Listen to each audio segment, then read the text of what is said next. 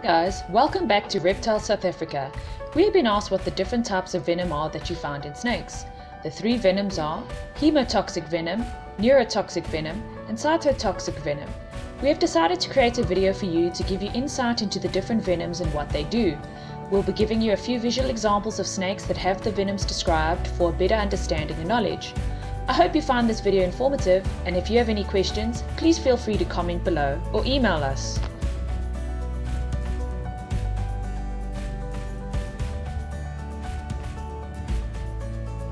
What is the difference between poison and venom? Many people get confused between what poison and what venom is. Most understand that it is one and the same thing. However, this is not the case. Majority of snakes are not poisonous, they are venomous. A simple way to remember the difference is, venom is injected into you by fangs or a stinger. The venom therefore enters your bloodstream directly. Poison is absorbed into the system. So let's say if you touch something that is poisonous, the poison will be absorbed into your bloodstream.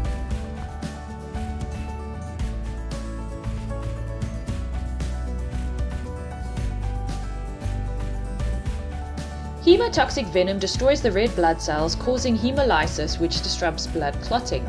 This venom also attacks cells and tissue, causing tissue damage and organ failure. These bites are often painful, but the venom effects may not begin for hours after, and tissue damage will always occur. If a person gets bitten by a hemotoxic snake, they will always have bleeding from the nose, eyes, and even the gums, brain, and ears. In some cases, if you get bitten on the finger or toe, you could lose that body part. Death can result in untreated bites.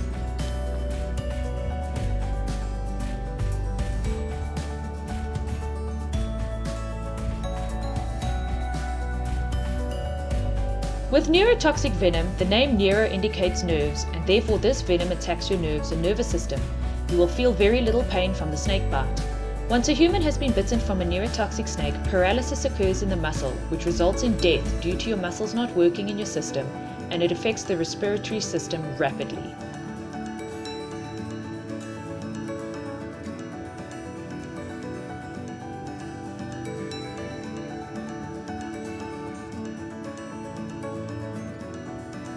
Cytotoxic venom kills living cells in the human body. If a human gets bitten, severe organ failure symptoms occur, including bleeding, swelling, and excruciating pain.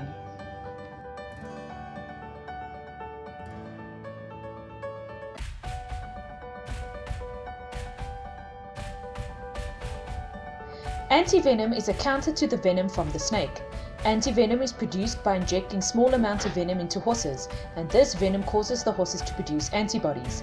This blood with the now created antibodies are drawn from the horse, and the antibodies are separated from the blood.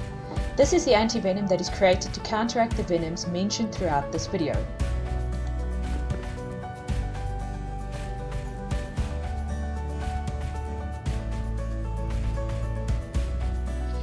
Once you are bitten by a snake, it is very important upon arrival to a hospital that stocks anti-venom to be able to explain the color and length of the snake so that the proper anti-venom can be used to treat the patient. Be as descriptive as possible in your identification of the snake to ensure the correct anti-venom is used, otherwise the incorrect anti-venom will cause more problems. Normally, however, the doctors will also wait for symptoms before treating in case it was a dry bite.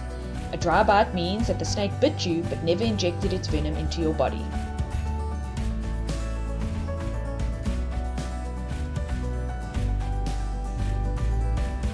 We must bear in mind that baby snakes are potentially more dangerous due to the fact that they cannot control the venom extraction, causing them to bite and releasing too much venom in one bite.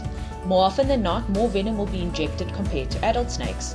Some snakes can also contain two different venoms, for example, hemotoxin and neurotoxic venom, which makes the effects of that venom differ from species to species, in turn making such a snake more venomous.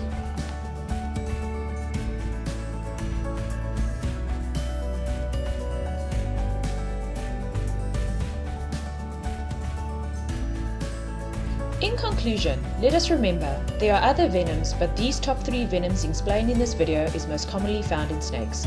We hope you enjoyed this video and look forward to sharing the next Reptile South Africa educational video with you.